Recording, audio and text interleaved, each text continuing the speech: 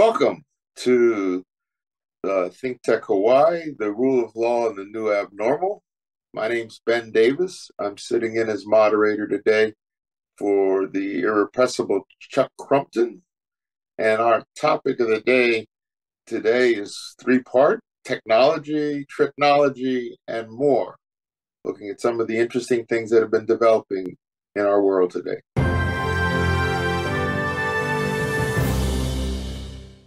So I'd like to introduce our panelists for today. First, there's Professor Vernellia Randall, who is the Emerita Professor of Law from the University of Dayton School of Law. And she is really the repository of the most amazing research resource for racism, race and the law at racism.org. And then we have with us also Daniel Rainey. Daniel Rainey used to be the Chief of Staff of the National Mediation Board. He is the editor of the International Journal for Online Dispute Resolution and fellow of the National Center for Technology and Dispute Resolution at the University of Massachusetts. And so all things technology, he has been involved for a long time with it. So welcome to you, Professor Randall, and to Daniel. And so our topic is technology, Tricknology, and more. So let's turn to you, Daniel, a little bit. You know, last 5 months or so, seen so much talk about ChatGPT and AI, and it's going to change the world and all this stuff. And, you know, is this Tricknology, technology? What would you call it? Well, I think your term Tricknology is pretty applicable, really. You know, I think there are three levels that people are worried about, freaked out about, really, in terms of the use of AI. On the very top level, it's that AI is going to be smarter than we are, and it's going to cause all sorts of damage. And that's not an unreal fear, actually. In the middle, there's the very real fear that the use of AI technology is going to create false information that is so good that we can't tell it from real information, and that's going to do real damage. And the bad guys are going to do what they're going to do no matter what we might do in terms of laws and regulations. And that's a very real fear. But on the very lowest level, for mediators, arbitrators, and lawyers, there's the fear that it's going to put people out of work, that the AI is going to take over the day-to-day functions that a lot of people who are doing practice in various areas are engaged in. And that's a very real short-term fear. What I find interesting is there have been a lot of calls for regulation, and a lot of calls for creating so-called guardrails around AI, which is a good idea. But most of them have been geared toward de jure approaches, that is, legal approaches in various jurisdictions. And generally speaking, I mean, from my point of view, that doesn't work. What is honored in one place may not be honored in another place. It's very difficult to create a legal approach, a de jure approach that crosses borders, because one thing we do know is that the current practice of arbitration, mediation, and the law cross borders all the time. And so I'm an advocate of approaching all of this from a standards point of view. And the reason I do that is because people use standards not because they have to, but because they work. And so you take ISO, for example. If I'm looking at a product and it has an ISO designation, what that tells me is that the people who made that product made it to a certain set of standards that I can go look up, I can understand, and that get reviewed every now and then to make sure that they're current. If we could approach the notion of AI for the law and for other types of dispute resolution as a standards issue and create standards that are workable and that people want to adhere to, the bad guys are going to do what they do no matter what. So they're going to be out there, you know, no matter what we do in the way of law or standards. But if we talk about this in terms of best practices and standards that we can agree on, and that people can say, oh, okay, I'm going to use those, I'm going to create to those. What it basically does is it creates an economic incentive for people who are creating AI to be responsible. So if I'm a court system, or I'm a lawyer, or I'm a mediator, and my organizations say, okay, we will buy your product and we will use your product if you create it to these set of standards that we think are within best practices. If you don't do that, we won't buy your product. We won't use it. And I think one of the things that's undoubtedly coming along is that we are going to see not just ChatGPT and some of the other large-scale generative AI. We're going to see a whole bunch more very targeted AI for very narrow pieces of the law and mediation and arbitration practice. And that's where the rubber's going to meet the road in the short term for practitioners. So it's a long way of saying standards is the way I think we ought to go. I sort of think that I think the standards thing is important, and I think one of the standards that I as a long-term technology use person, I have been using technology since 1970, and have grown and have grown with the technology.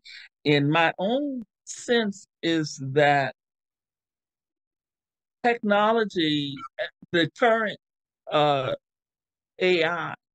this one garbage in, garbage out. And so people will have to be responsible for checking stuff that that you can use it, but you can't just use it without. It's going to change the nature of a lawyer's work, the nature of a doctor's work. That the doctor, it's not going to be a substitute for a doctor or lawyer. It's just going to mean that the nature of how lawyers work. I love it. I am using it to help me draft stuff, and I really see the benefit of it. But I also see the problem with it. And one of the most significant problems is built-in racism, that we tend to think that if something is race neutral, that it's not racist. And we tend to forget that AI is just people's programming, and they program in their biases. Well, and they use their biases are based on their programming is based on biased databases. And so when you ask AI to generate a list of authors who uh in some way that it's there the bias for white authors is going to show up because the database is biased. And there has to be a way to address that issue. And I'm not sure how you do that. But I think I like the standard thing by saying that it has to be proven not to have a racial bias in the areas that you're working in. Well, I think that's exactly right. And one of the reasons that I really am a standards kind of approach, or take a standards approach, is that one of the standards that I helped write the standards that are out there for online dispute resolution that the ABA uses, that ISO is going to use, that the National Center uses, and one of those is transparency. The thing about AI and any of the other things that we're talking about is that the data set is the important driver. I hate to use the term simple, but the programming is not all that difficult. The programming has been around for a long time. It's the availability and the access to the huge databases, the huge data sets that are themselves biased. I could give you all sorts of examples, but you know what I'm talking about.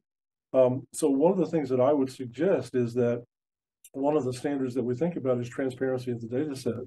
Because if the data set is corrupted, if the data set is unknown, if it's a black box, so to speak, then we're at the mercy of that data set. But if the developers are transparent about the data set they're using, they're transparent about how they choose the information that the AI learns from, then that moves us in a direction that gives us a little bit of control about what we're using. I know that you're familiar with in fact, the poor lawyer who's in front of the judge today, we're discussing his penalty for using ChatGPT without checking out the sources. Well, that's one example. I'll give you another example, then I'll shut up for a while. In Virginia, there was Well, let me back up and say that we've been using something we've called AI for a long time. Very simple AI in a bounded universe. It started out in e-commerce, where there are very few things that can go wrong.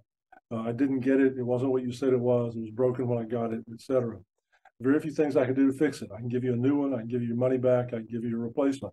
So in that bounded universe, you can set up a decision tree that asks the consumer what happened, and they tell you within a certain range. Are you satisfied if we do this? And give them an option in a certain range, and boom, you don't have to have a human being involved at all.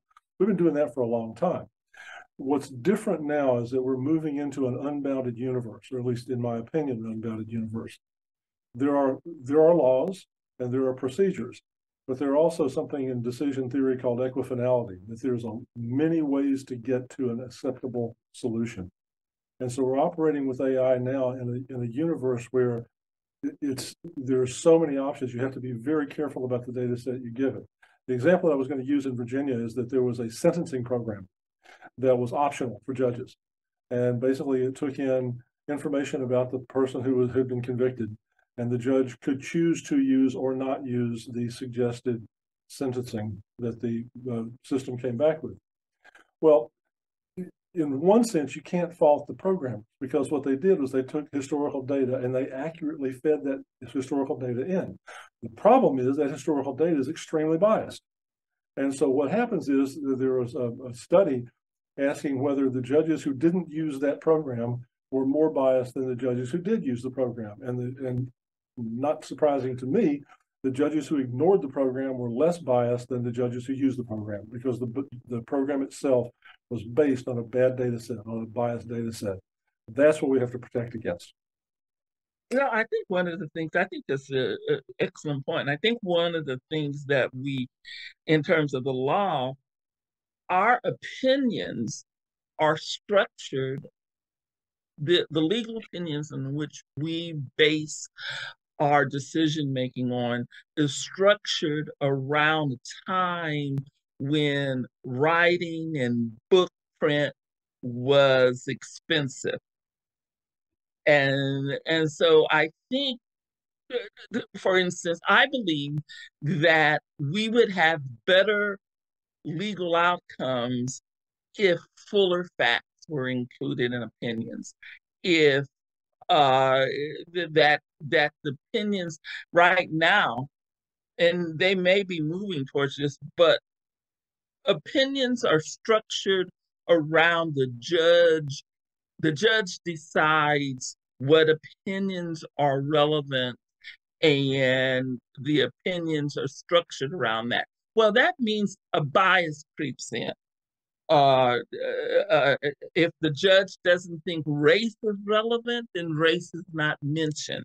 And so that you can't really do an evaluation of how race is impacting decisions, because so many cases don't even mention race. I think that one of the things that having a broader database that could help is if we say, look, you don't all facts go in,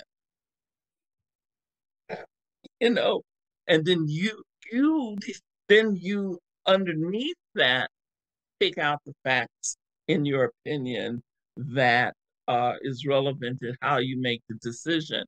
I think that would help researchers and people like myself to be able to go into databases and make an evaluation of how a particular characteristic. It's always frustrated me in law school that the only time race would be mentioned is in some very limited cases, and that you couldn't really tell how the race of the judge, the race of the attorneys, defendants, plaintiffs was affecting the outcome, because none of that information was in the database. And so because it's not in the database, when you get to AI, and AI is based on those databases, and someone acts to generate an analysis of the impact of race in the law in a certain area, it's become that, skewed in some kind of way because of the way those opinions are written. I think that those kinds of things will have to change, and lawyers and judges and the legal system will need to take account of race and gender, sexual orientation, and religion much more than it has in the past in the So, reporting. Yeah, I so think let me ask you all both a question about that. Is that I see you all kind of talking to the construction of the type of AI that is there, and I see how standards can work and the ideas that you're both making on that. One of the things I was wondering about, what about the market for the AI? Like if there are 100 products out there, are there certain ones that will generate certain kinds of responses that will be more quote unquote popular if and end up becoming the de facto standard? well, that's What do you think? that's why I am a standards advocate, because I would correct your language a little bit. If Yeah. it's in the marketplace and it becomes the dominant theme in the marketplace, it doesn't mean that it's standard. What it means is it's popular. But so if we construct a standards approach to creation of AI databases and data sets that is transparent, that is all the other stuff that we might want to put in there, then that gives us a basis on which to choose which of those programs we're going to use. And so and I think to the point that was being made before, there's a new skill that is coming down the pike that's going to be very important. It's already exists, but it's going to become even more important. When you create a good database, a good data set that actually represents fairly and equally the universe of stuff that's out there, that's a huge data set in the law. It's an enormous. And so the way you ask the question of the AI is extremely important. And not very long from now in law schools, you're going to find people are going to be teaching how to ask the AI a question that is an appropriate question, because that's going to help you get back the information that's going to be useful to you, that is going to either not eliminate bias, but it's going to at least put a spotlight on bias and allow you to deal with that information in a way we couldn't deal with it before. And so I think AI the AI as we're talking about it is not any really different than the research skills, internet research skills that we've needed, Westlaw research skills that you needed. If you don't ask the right question, you don't get the right information back. And law schools have not been that good about teaching. I think they may have gotten better. I retired 10 years ago, so I'm not sure what's happening in law schools anymore. But I know when I went through law school, the whole idea of using a database, Westlaw and Lexis, but that teaching the research skills necessary to use those kind of databases was not a high priority. Yeah, No, I don't go know. ahead. I was going to say, I feel like the person who learned the horse and buggy approach to doing research with these little booklets called shepherdizing things and all that, as opposed to the kinds of technologies that people, use with these technologies that are there today. And so, if I could say something, I've heard from you kind of garbage in and garbage out on the data sets. Then I'm hearing garbage question in, garbage answer out as Yeah. being what, is kind of in this. And so there's like this package of things that have to be developed as skills, including having the standards to really do this right, if I could say it like that. So to move from our technology to the Tricknology part of our discussion. So there's a risk for some Tricknology being in here. And So explain to me what you mean by tricknology. I'm not sure I what understand that. what I'm trying to get at is that, some of those issues like misinformation happening and people believing things that are not true because the question has been put in a certain way as opposed to another.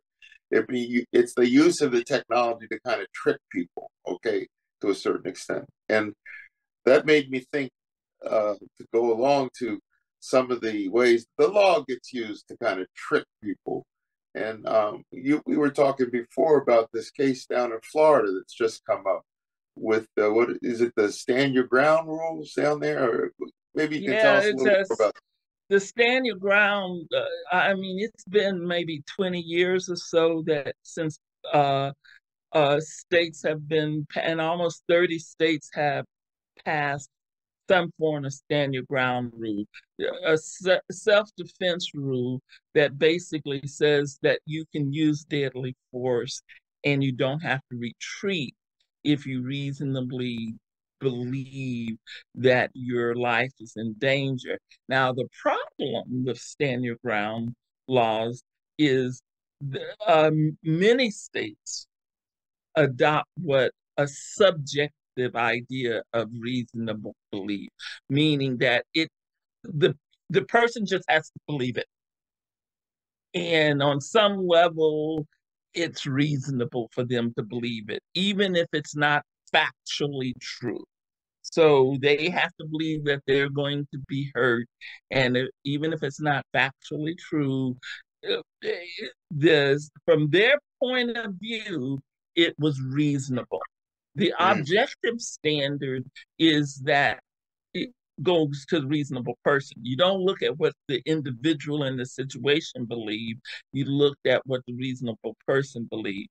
Down here in Florida, we have not only a subjective standard, uh, so that the but we have the law has been modified to put the burden of proof on the sheriff.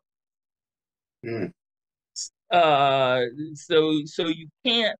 So the typical thing is somebody shoots somebody, they claim it was self-defense, they get arrested, they get to use their defense in trial. Whether that defense is self-defense or stand your ground. Okay. Well, so But if I'm trying to imagine somebody knocks on a door and it's the wrong door, I got to think that the door-to-door salesperson business may not be a very good business down there in Florida. I mean, well, it might not be because the what happened with the a neighbor shot through a closed door and and everybody was upset because there wasn't an immediate arrest. But what they didn't understand is by law there could not be an immediate arrest. mm, That that that once someone says that they were standing their ground, then the sheriff has to collect enough facts to say that that shooting was not justified. ah, And what happens is, and what has happened is over the years, disproportionately Black and Brown, and Asian and Native people who try to use stand your ground can't use it because mm, because they say, wait a minute, your fear was not justified, your behavior was not justified, and so no, and so then they get arrested and they go to trial, and then they can still try to use stand your ground, but they have to go through the trial right. process.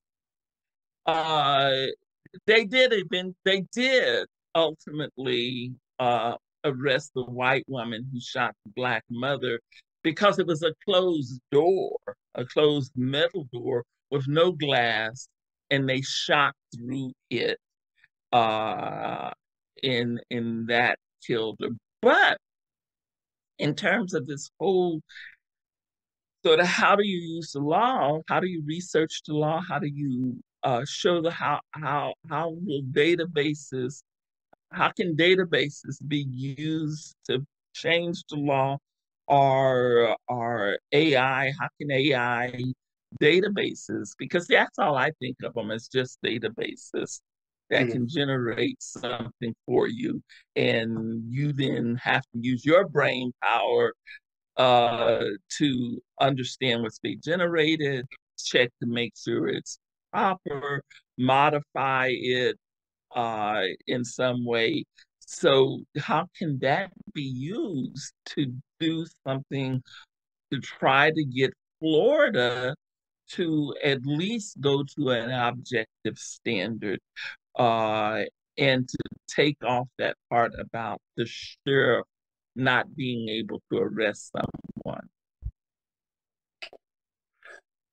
And, do you think that that kind of use of AI technologies, like a statistical type stuff, could be a help, Daniel, in this kind of setting to improve the law, not make it tricky, but make it actually more Well, less one tricky? of the ways that I think, and it Okay. does, this is good. One of the ways I think, like, I think that uh, progressive people are not as aggressive about generating bills to get uh, and using, well, I don't know what I'm saying that with not enough information. Uh, I think that it could be used to generate bills in a way, language for bills that could then be used by organizations to introduce, and that the work that is takes to generate a bill is so enormous that nonprofits can't often do that, because they are working in a way that they don't have financial backing, and they don't have the manpower. It seems to me that AI could do that. And someone would, obviously, I mean, this is why I say work will change. You couldn't take that and give it to someone. You should not take something, but it's a draft that then could be used by someone, a volunteer lawyer, or someone to go forth from that. So yeah, I think that's the one way that AI could be used. I think that a good database showing uh, statewide, I mean, and this is already can be used to show statewide who's being arrested, who's being charged, who's not being charged, uh, and what's the circumstances under which they are being charged and not being charged. Oh, okay. And any final thoughts, Daniel? And just a couple of very quick things. I know we're running out of time, but one is that if you talk about using an AI program, well, the question, one of the assertions that's been made about technology and justice for a long time is that the use of technology will increase access to justice. And my response to that has always been, well, maybe it could, but it also could cause problems. Um, if, for example, using this stand your ground example, if I simply took the information that we have already in cases everywhere, millions of them, as many as you want to throw in there, about how stand your ground cases have been handled, all I'm doing is I'm building in the biases we've already got. So I've got to find some way to ameliorate that problem. And so if Exactly. I do that, am I getting access to justice? I don't think so. I'm getting access to a version of what we've already had. And so as we go forward, as we look at those applications, that AI that we're going to want to use in the law or anywhere else, this whole notion of how transparent it is, how they're building the data sets, and how they're allowing the AI to manipulate the data sets is absolutely key. Because if we do nothing but build big data sets, we're going to build big biased data sets. We have to do something. No, I agree. And even if we build non-biased data sets, we have a racist system, and to some extent, AI doesn't eliminate those systems that they operate. They operate within a system, Right. and I agree with that. So we have come to the end of another interesting sessions where we see on the one hand the possibilities of this technologies, but the worries about it, and ways that we can try to adjust that what the technology brings out to actually work towards access to justice, even if we question the system in which the results are coming out in. So one more stimulating moment in the rule of law in the new abnormal. I thank you, Professor Randall. Thank you, Daniel Rainey, for joining us today. And I thank those who are watching this for joining us today. And we wish you all good Godspeed. I'm not in Charlottesville, Virginia, so I don't know if I should say mahalo, but I'm going to say mahalo anyway to you folks out there in Hawaii.